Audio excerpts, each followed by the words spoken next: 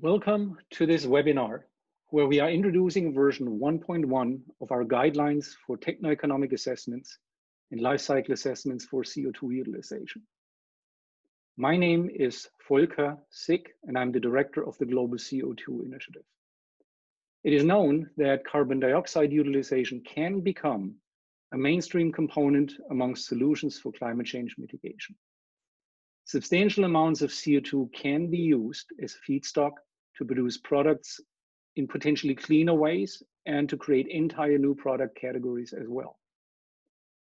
Several years ago, the initiative identified the need to provide harmonized, ideally even standardized guidelines to enable and ensure consistent, comparable, and transparent assessments of the environmental footprint and the economic opportunity of CO2 utilization technologies. We therefore assembled an international team to work on such guidelines, and we have published the first version in 2018. Since then, these guidelines have found widespread use, and we have continued expanding the work and have convened meetings and collected other feedback to now bring you version 1.1. Thank you for joining us today for this launch event that will take us about an hour and a half, including questions and answers and discussions with all of you. While we record the presentations by Arnold Zimmermann from TU Berlin and Tim Langhorst from RWTH Aachen and now ETH Zurich, the Q&A components will be removed from the recording. We will follow Chatham House rules, so please feel free to speak your mind. Questions can be submitted in writing at any time via the Q&A tool in Zoom, and attendees can upvote questions, so keep an eye on those questions. Grant Faber, with the Global CO2 Initiative at the University of Michigan, will moderate the Q&A sections and begin by asking those questions that the audience has ranked highest. After the end of each presentations and addressing written questions, we will invite participants for oral questions and comments. I hope that this webinar will be useful to you. Again, thank you for being with us today, and over to Arno.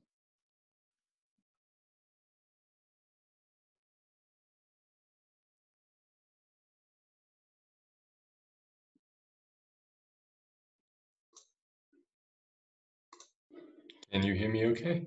Yes. Okay, great.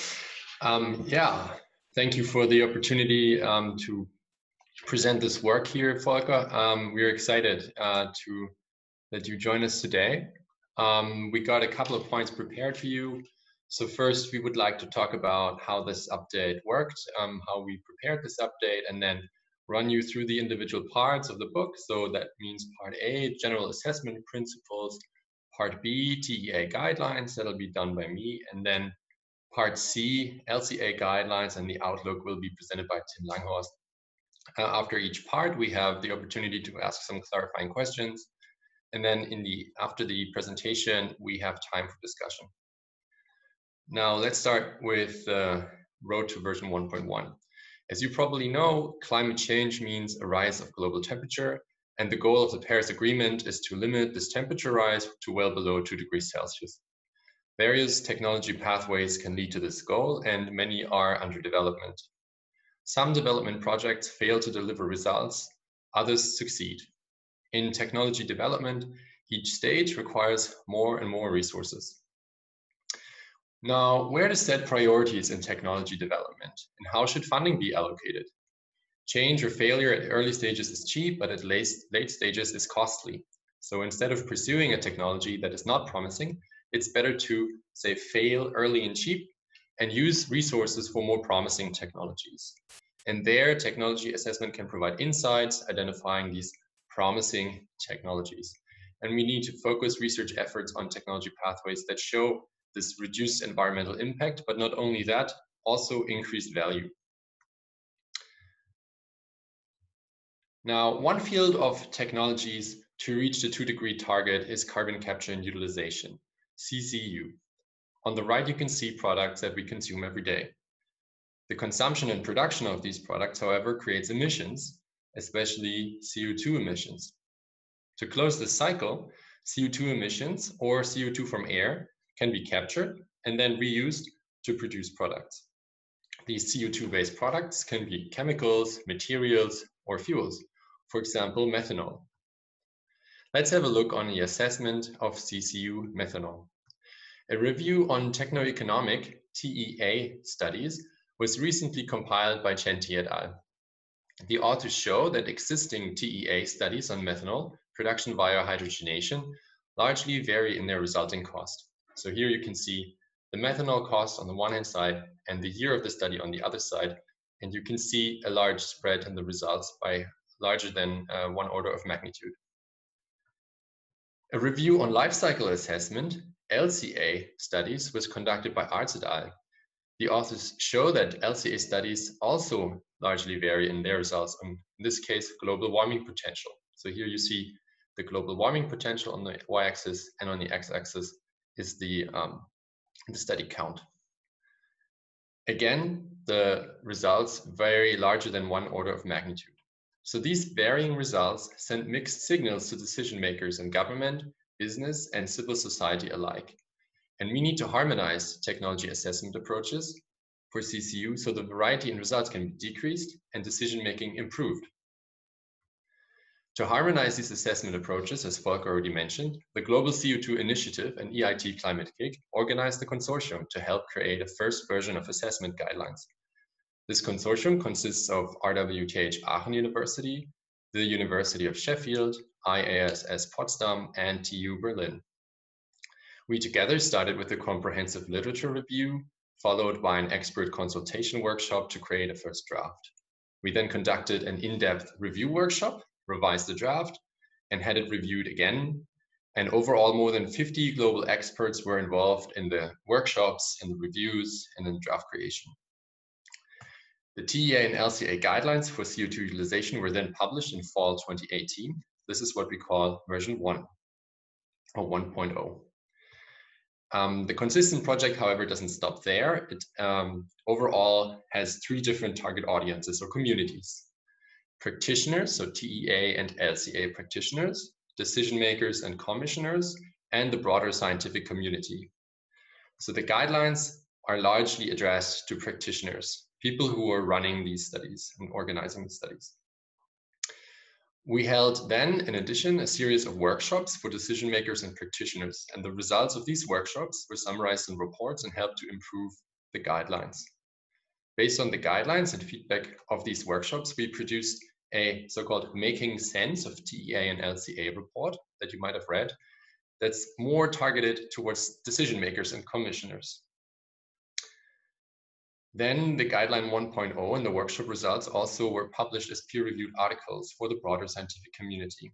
And last but not least, we published a set of worked examples elaborating on various aspects of the guideline for all communities to make them more present. However, we didn't want to stop there, but we wanted to improve and refine the guidelines version 1.0 for you. So we used an online survey and 2 workshops to collect feedback and guidance from many of you. Furthermore, we included a peer group on harmonization of TEA and LCA assessment that has provided discussion and insights. And this all led to the publication of version 1.1.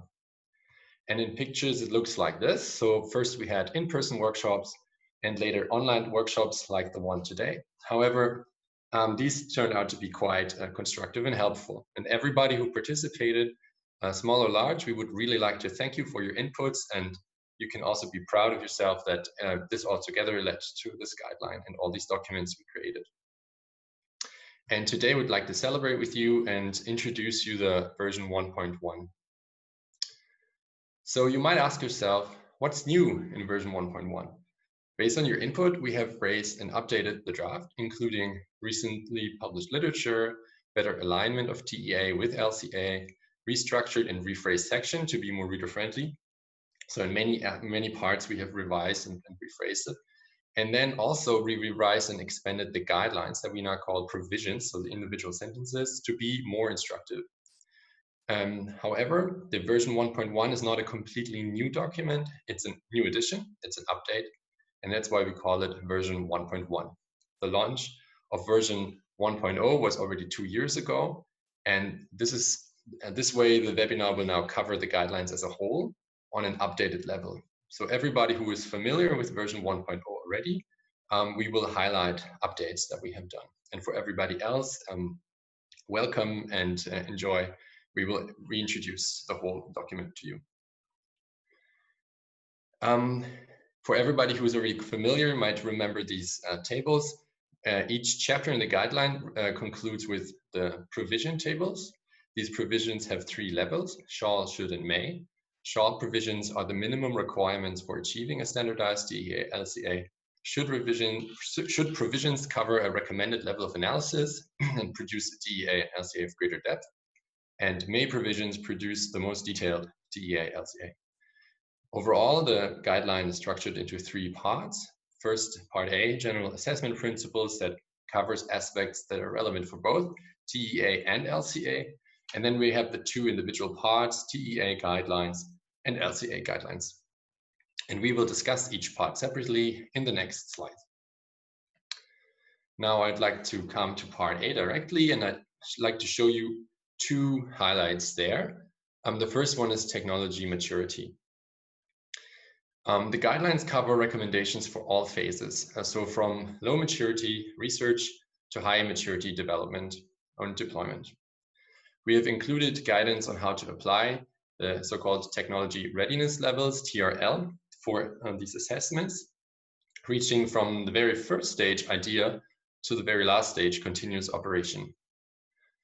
In various sections of the guidelines, you can find recommendations for these specific maturity levels, or sometimes for the stages, research, development, and deployment. We have extended the guidelines here and added a section on screening assessment as well, so on the version 1.1, meaning how to conduct assessment on a low level of detail. And this is ongoing research, the screening part, and Tim will mention something about this in the outlook. The second topic I'd like to highlight to you in part A is the integration of TEA and LCA.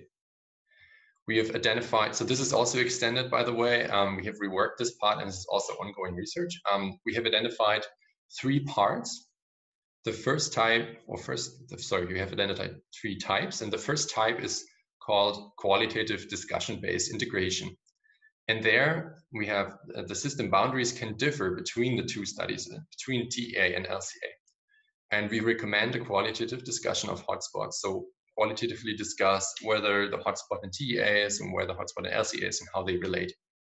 The second type we call the combined indicator-based integration. And there, the system boundaries of the studies need to be aligned. So that means that they look at the same aspects. I'll introduce system boundaries in just a minute.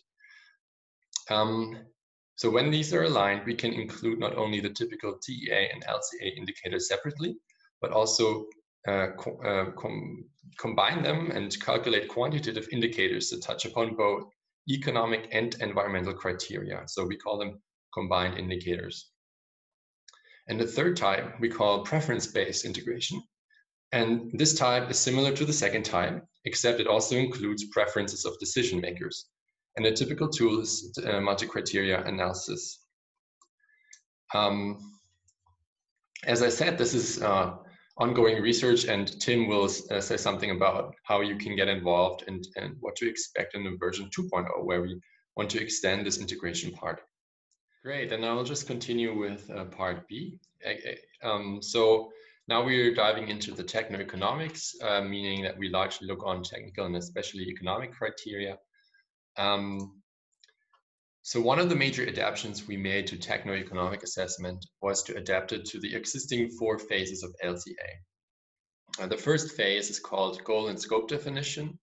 And goal and scope definition provides guidance for the overall study. It defines what aspects are included and what systems we compare to. The second phase is called inventory analysis. In inventory analysis, we collect, sort, and document relevant data we need for the assessment. The third phase is calculation of indicators, where we produce the results. The fourth phase is interpretation, where we evaluate consistency and robustness of outcomes of other phases. And interpretation occurs in parallel to all other phases and helps us to improve the study. Many times we have to go back to a prior phase and revise it, leading to the improvement loops in the assessment. And you can see the arrows bouncing back and forth. The fifth phase we added secretly, and it's different to LCA, at least to the LCA ISO, is the reporting phase to highlight the importance of reporting and addressing audiences. By using the phases of LCA overall, we can build upon the methodological foundations of LCA and make TEA more systematic and transparent. And furthermore, using LCA phases, we can also enable easier alignment of TEA and LCA. And in the following, I'd like to go over each of these phases separately and take out a few highlights of each chapter. Starting with goal and scope, of course. So the first step in goal and scope is defining the goal. The goal is decisive for all phases, and it guides the overall assessment, but also the scope definition. In the guidelines, we have included principles of goal definition, perspectives of goal definition, and defining assessment scenarios, and some thoughts on that. And here I'd like to speak about the perspectives.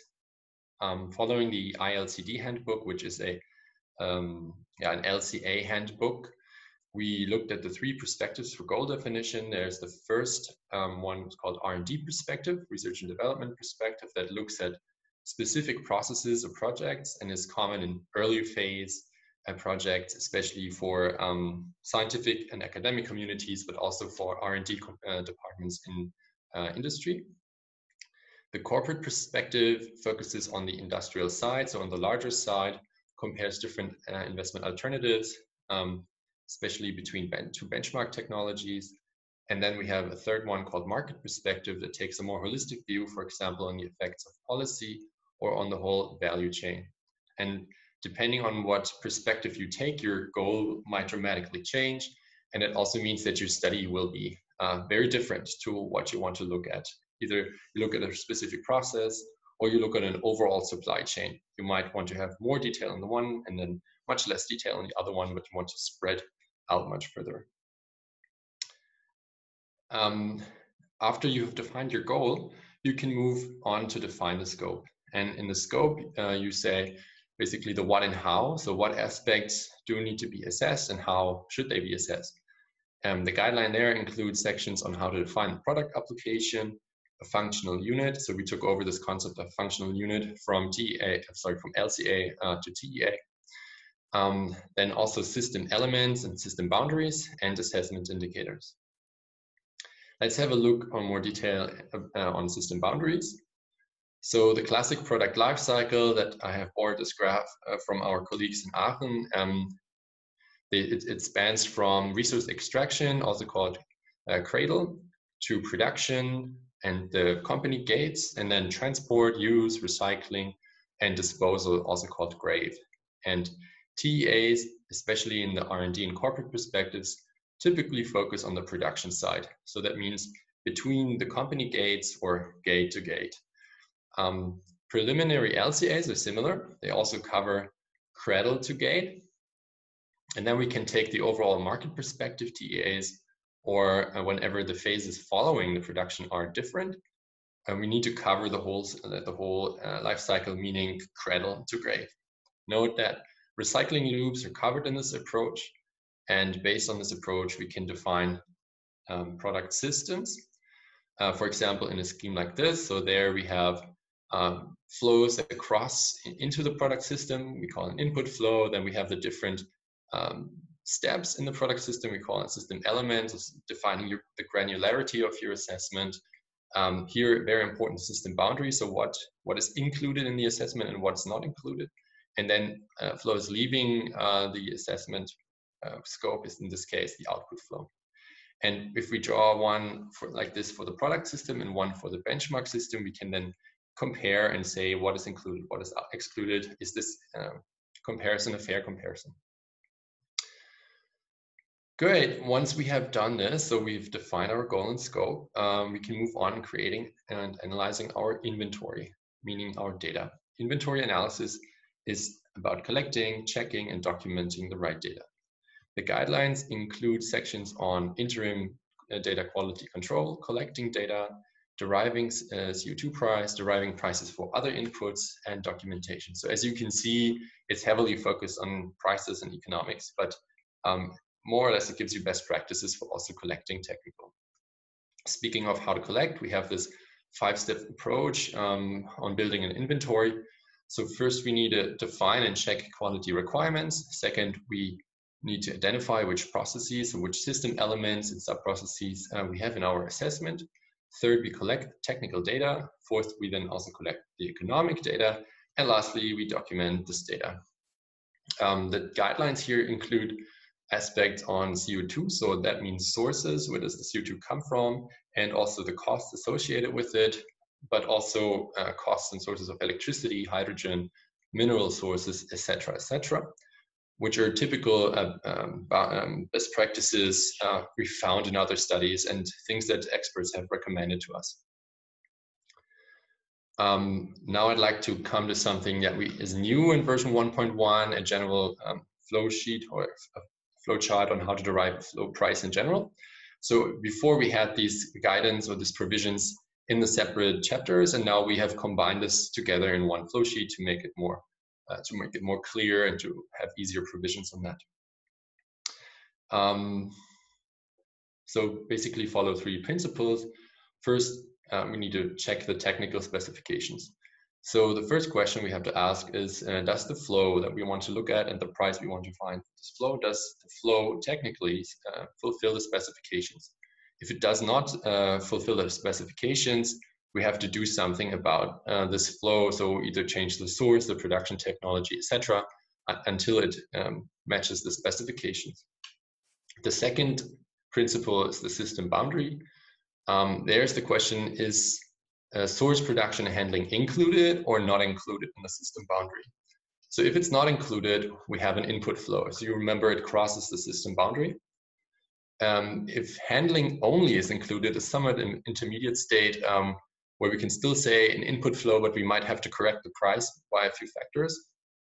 And then, so we have a source that is not crossing the boundaries, but we might want to still find out the price. For example, if I have a CO2 capture inside my assessment and I want to still know what's the cost of capture of CO2, that's still relevant, but I will derive this price differently. And then the third question is the location of this flow. So is a specific location defined, yes or no? And depending on asking these questions, for example, if you run down here, this section, you have an input flow, location is defined. We then recommend to use an input sales price from the market and specific storage and transport costs. Okay, that's as much on an inventory. Once we have all the inventory there and the relevant data available, we can now move on to calculation of our indicators. The guideline covers 3 parts. First, general indicators, so any indicators that you might want to calculate. Then we have a special emphasis on some economic indicators. And then we have another chapter on weighting and normalization, which is often done, but we see it rather optional, but we want to provide the best practices there as well. Economic indicators we look at is the common ones, which are capital expenditure, CAPEX, operating expenditure, OPEX. Then the other expenditures that we here call general expenditure, GenX. And then, of course, our profitability indicators, which can be the net present value, etc. So in the TEA guidelines, we discuss various methods for estimating these indicators and calculating these indicators. And we cluster them by maturity, so by research, development, and deployment.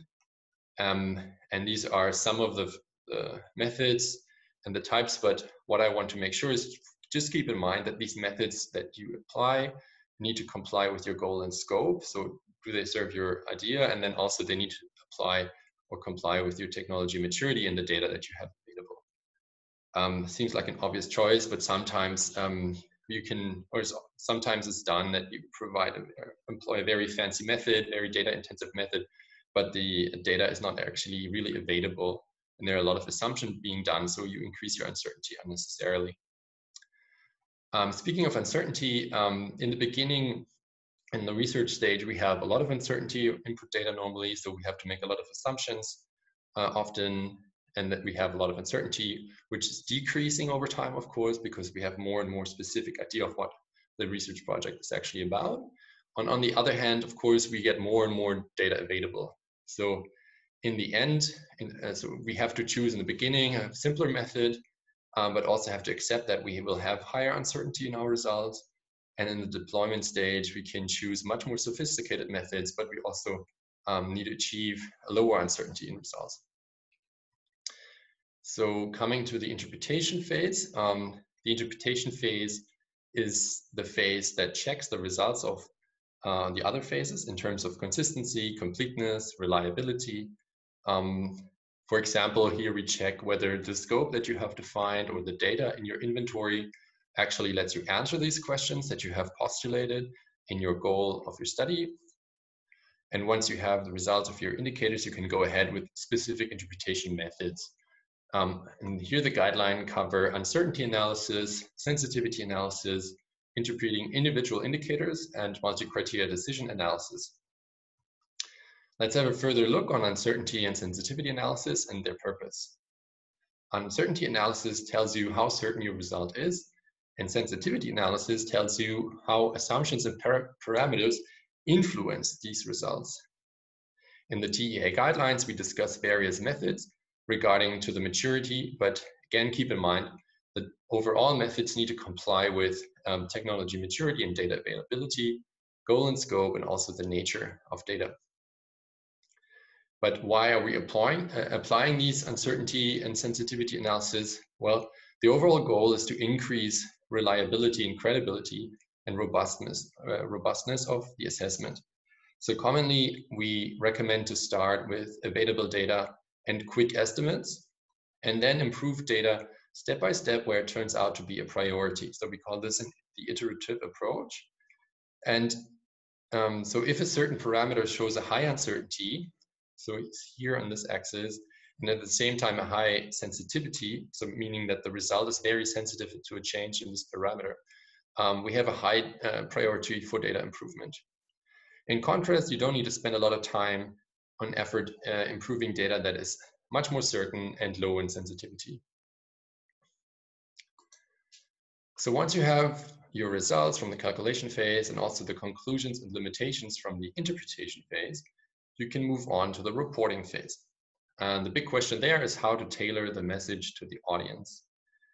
In the TEA guidelines, we cover addressing different audiences, reporting at different maturities, some aspects on executive summaries, and include templates and checklists for reporting. For reporting, we can come back to the perspectives that we have used in the goal definition. So your R&D perspective audience consists mostly of R&D experts and funding agencies. And the R&D audience demands detailed technical information, aspects on economics or social implications, however, can be added, but usually at a lower level of detail. Your corporate perspective audience consists most likely of investors and corporate decision makers. And the corporate audience demands both technical and economic reporting, and a reporting at two different levels, as you probably already come across this. So they want a full report, but also a summary, called sometimes the executive summary. And then your market perspective audience consists most likely of policy-related audiences, and the market audience is interested in the larger societal implications and demands also to include environmental criteria and mixing much more criteria into the assessment, which makes these assessments sometimes very hard to do, but very relevant for deciding societal impacts and what technology to fund, for example, or to politically support. For your convenience, we have added a checklist for reporting and also a summary table that allows experienced readers to quickly grasp the essence of your assessment. Yeah, hello. I hope you see the screen as it is. Thank you, Arno, for the introduction and the presentation of the TEA guidelines. This helps a lot for me because I do not have to explain everything from the ground again. And TEA harmonization was a huge task and now allows for comparison of economics. In addition to this, we need to assess for the environmental impacts of CCO technologies as well. So for this purpose, life cycle assessment is a sound and well-established tool to assess for the whole life cycle of the product from cradle to grave. LCA accounts for a huge range of different environmental impacts, from global warming impact over use of resources and land to toxicity, to mention just a few. LCA is well established and standardized by the ISO norms 14040 and 14044. However, the ISO norms leave open substantial choices as they cover all kinds of products and services, and not only CCU. These choices lead to incomparable studies, as Arno already explained. And here you see the results of different studies on CO2-based methanol production. They are ranked after their calculated global warming impact. Each bar you see here represents the result of one LCA study. Each color represents one technology. What decisions can we derive from this figure? Unfortunately, not a single one. Those studies assessing the same technology, shown in the same colors, for example blue, come to completely different results. And this is not because they violate the ISO standards. Every study you see here is conform to the ISO standards, and every decision is certainly well considered and made for good reasons. However, in the end, the different decisions, for example, in modeling, in background data or other choices, lead to huge deviations. That is why results are no longer comparable, and we cannot use them for making decisions like which technology to choose, what we were aiming for. Though there's a strong need for a harmonized LCA approach for CCU. We worked on a harmonized LCA approach and did this in 2 steps. Both were accompanied by the expert workshops, and many of you participated there. Thanks for this. First, we identified any restricted identified and we restricted the methodological choices in LCA that are now left open in the ISO standards, and we made it more specific to CCU. Afterwards, we gave advice on harmonization in order to reduce the deviating results. This brought us to version 1. But what about version 1.1? As Arno explained, we integrated your feedback, and we also included learnings from the paper that was peer-reviewed and the whole process of the peer review. And today I'd like to highlight some of those changes, and I will try to recap what issues we already solved in version 1 for those who are new to the guidelines. The presentation will follow the same structure as the TEA presentation and as our document. And our document structure follows the ISO standards and the ILSD handbook. Each phase is described in one chapter here, and as our guidelines aim for supporting those who are new to the LCA, each chapter starts with a short introduction. After this, you'll find CCU-specific guidance in line with the ISO standard for each phase. And today, we will go through these phases, which Arno already introduced, and I'd like to give you a glance on the aspects covered in this document. This won't be a full summary of the LCA guidelines, and I try to focus on those issues that are mainly responsible for the incomparable results we saw before. In addition, I will highlight some changes in version 1.1 for those who are already familiar with our document. The first phase is the goal and scope definition. What are the major issues here? Functional unit first, and system boundaries. And both of them depend on the product and its intended application. Though I will explain them, for example, of the CO2-based methanol that we mentioned already. So the CO2-based methanol can have 3 different kinds of application: a chemical intermediate, a fuel, or use as an energy storage. For a chemical intermediate, the reference product shall be, for example, fossil-based or bio-based methanol. While for fuel, there is no need. to use the exact same molecule, but a currently established fuel like gasoline. For use as energy storage, methanol shall be compared to existing storage solutions, for example, batteries. But how can we now find the right system boundaries and functional units? To answer this, we will have a closer look on the use of a chemical intermediate.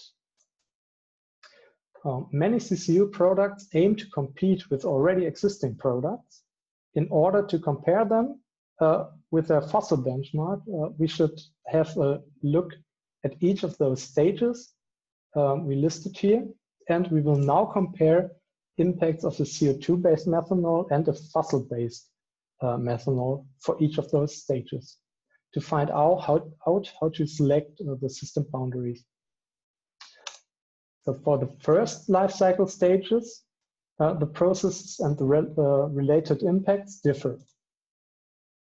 After the final product is achieved, CO2-based methanol and fossil-based methanol are exactly identical. Therefore, the impacts of distribution, utilization, and end of life are considered identical as well. For this reason, a cradle-to-gate approach is sufficient here. As both products are now methanol of the same quality, the environmental impacts can be compared with 1 kilogram methanol as functional unit. Please note here that this is only valid if no large structural changes will appear because of the use of methanol in the new way of production. Now we can select a functional unit and a system boundary for comparison of two chemical identical intermediates. But what if a product should be compared to a different kind of product? Here we can have a look on fuel and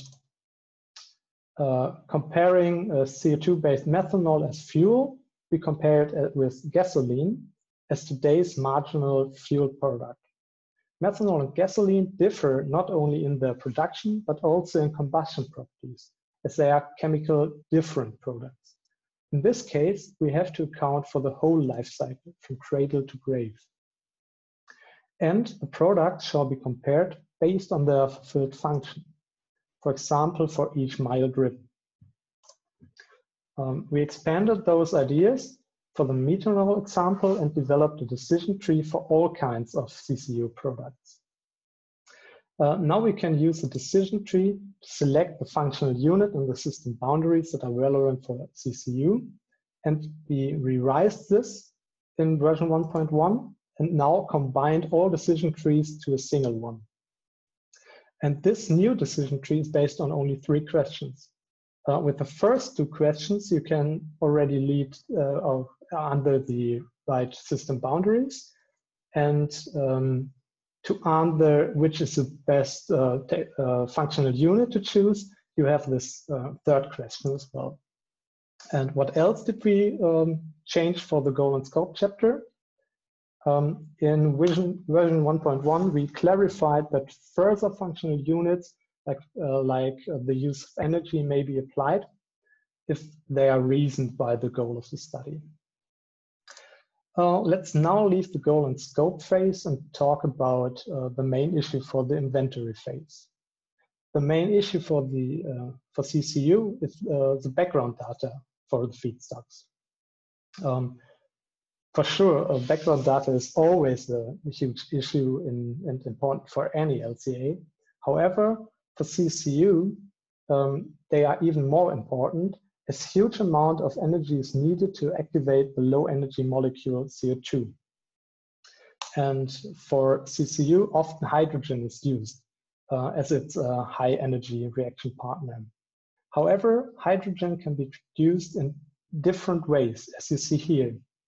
Not only the production process itself is relevant, the supply of energy plays an important role too. Though you might ask what data to choose, and there's an easy answer, all. But why? We calculated 3 options, and the 3 options you see here, and I'll show you the results. The global warming impacts of the hydrogen supply processes strongly deviate. You might already get that this is one of the main reasons for the different results of the methanol studies. And therefore, we request the practitioners to assume different scenarios. We revised those scenarios in version 1.1 and corrected smaller mistakes and added more impact assessment methods. For your convenience, this is now available as an Excel sheet. At the end of my presentation, I will show you the results of applying two types of scenarios for our methanol case as well. But before that, I'd like to give you a quick impression on the other chapters and highlight some more updates on version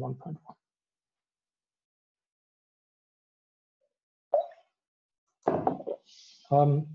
For the impact assessment phase, the main issue is the choice of LCA methods. Though we defined default methods with respect to the regional differences.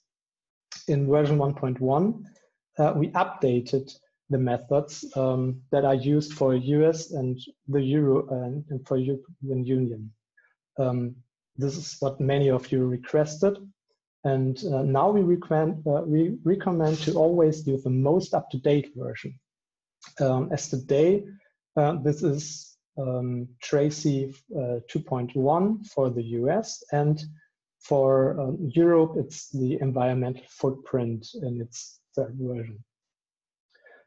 As our colleagues suggested in another report on LCA for CCU, we added the request to consider not only global warming potential for 100 years, but for 20 years as well. And the next phase is interpretation. Here you might ask, is my technology carbon neutral or even carbon negative? And this question is very important for CCU processes, as they all use CO2 as input. And in order to address this, we clarified under which circumstances carbon neutral or even carbon negative emissions are possible for CCU. In version 1.1, you'll find two smaller changes here. The first, we changed the term carbon reducing to the more precise greenhouse gas emission reducing. And we also added a clarification in this chapter. Because carbon neutrality or even negativity can only be claimed if assessment is covering the whole life cycle from cradle to grave. This is what we added here as well. And last but not least, the chapter about reporting. And here we did quite the same as for the TEA part and provide checklists and table for transparent reporting here. Now we've finished our quick walk through all of our the chapters of the LCA guideline. However, I promised you to show you the methanol example once again, and here you are. You already know this slide, but now we apply our guideline to this survey, and we use, for this case, two different scenarios. First, a scenario with low decarbonization, then full decarbonized scenario for both heat and energy. Let's start with the first, with the 2030 grid mix. And here you see the results for this low decarbonization scenario. First, and most importantly here, you see that the deviation of results for identical technologies is now reduced. Now bars of the same color are nearly of the same size as it should be. That's great, because this shows that comparison of different technologies now is possible. And what else can we now learn from these results? We learned that producing methanol in a low decarbonized society has still higher impact than the conventional processes, which you see here as a gray line. Though it might not be good to use CCU in those scenarios from a climate perspective. Next, we can model a full decarbonized scenario. In a full decarbonized scenario, you see once again that the same technologies have comparable global warming impact. And here we used CO2 from air capture. Under these assumptions, we see that all technologies may offer benefits compared to conventional process. Please note that these results do not indicate carbon negative results, because here we calculated only from cradle to gate, and therefore the combustion is still missing here. So all in all, you can see that by applying our guidelines, harmonization and decision making is possible now. So here, to go back to the outlook, I'd like to sum up what we presented and did right now. Now we can say that harmonization of TEA and LCA is possible. And now TEA fits to the standardized framework of LCA. However, there's more to do because we received a lot of feedback and requests, and this envisioned us to go even further. And I already showed you the very first slide that Arno presented today.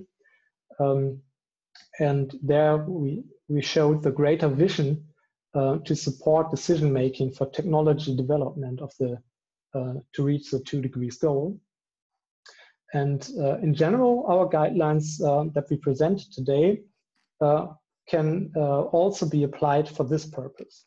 However, there are some challenges that still remain, and we'd like to contribute to those challenges via providing additional guidance based on the expertise of the whole TEA and LCA community and the CCU community. And for this purpose, we started the Consistent project in 2019, and we were aiming for, we still aim for further improvement in alignment. And here, Volker already mentioned that we are working together with experts and organizations and different research groups, mostly from the North American area. And we further discuss open issues, for example, on the choice of the best available technologies. But I'd also like to invite all of you to join those discussions, because we'd like to have the whole community on board here. So please contact us in this. And the next point is the engagement of the assessment community in CCU. And this is only possible because of all of you taking part at our presentations and our workshops, for example, today. Thank you on this. And based on this and based on your feedback and best practices, we want to expand the guidelines. And we already did an update here as we presented today. However, as I said, we could not yet include all of your requests, but we clustered them in 3 main topics. The first is a guideline for integrated assessment, which should combine TEA and LCA provisions as wished by many of you, in particular from decision makers. And here we will focus on the 3 types of integrated assessment that Arno already explained shortly at the beginning of his talk. The second aim is that we want further guidance on how to assess technologies in the early stages of development. And here we will focus on screening, estimation methods, and on recommendations for early TRL, or for each technology readiness level. And last but not least, we also want to support decision makers and commissioners. And as already mentioned, here we have already published Making Sense report as a separate document that you can also download freely. And all of these main topics will feed into our version 2, and this will be presented in 2022. And for all steps on this way, we'd like to invite all of you to contribute. And let me shortly explain how you can contribute from our perspective. Maybe you have even more ideas. you can first of all contact us via email for sure. And we are also part of the Global CO2 Initiative Slack channel, which Volker will explain to you in a minute. Another way to participate are online surveys from our group or from the Global CO2 Initiative, like the questionnaire that we already mentioned today and that Volker will introduce to you as well. Or as Volker already mentioned, in May next year, there will also be hopefully in-person workshop in Ann Arbor. Let's see, maybe it's still online or we find a combined approach. Let's see. And this will focus on integrated assessment and on early stage assessments. So talking about contribution, once again, thank to all of you and hand over back to Volker. We have seen and heard a lot of updates, a lot of material, and I really appreciate that almost everybody who dialed in at the beginning is still with us. So that is fantastic. And of course, I'm mostly grateful for Arno, Tim, and you, Grant, for taking the active part in today's webinar. But I also would be remiss if I wouldn't give a big shout out to the entire TEA and LCA team at TU Berlin, RWTH Aachen, and ETH Zurich, IASS Potsdam, the University of Sheffield, and the University of Michigan. I certainly also do want to re-emphasize our continuing work with NETL, NREL, ANL, Argonne National Lab, and NRC Canada to further harmonize this work. This has come up a couple of times, but I really, in the context of some of the questions, want to especially emphasize and express my excitement to announce that this harmonization group has charged us at the Global CO2 Initiative to create and maintain a one-stop access point for TEA and LCA for CCUS. So stay tuned. We begin to work on this very shortly. And by the time of our next TEA LCA workshop in the spring of 2021, this resource will be available to everyone. So there are various ways, as Tim said, that how you can engage with us. We very strongly recommend for an interactive dialogue with us to sign up for the Slack channel. And of course, it wouldn't be a good webinar if we wouldn't send you a survey afterwards. There's a lot of inputs that we want from you, technical inputs, etc. Not just did you like the webinar, etc. Those two links, you can either follow the QR codes right now, if that's convenient, but you will definitely receive both of those and email contact information in the next few days, along with a link to the video recording, the edited video recording without the questions. So stay tuned. We will send that to you in a few days. Thank you so much.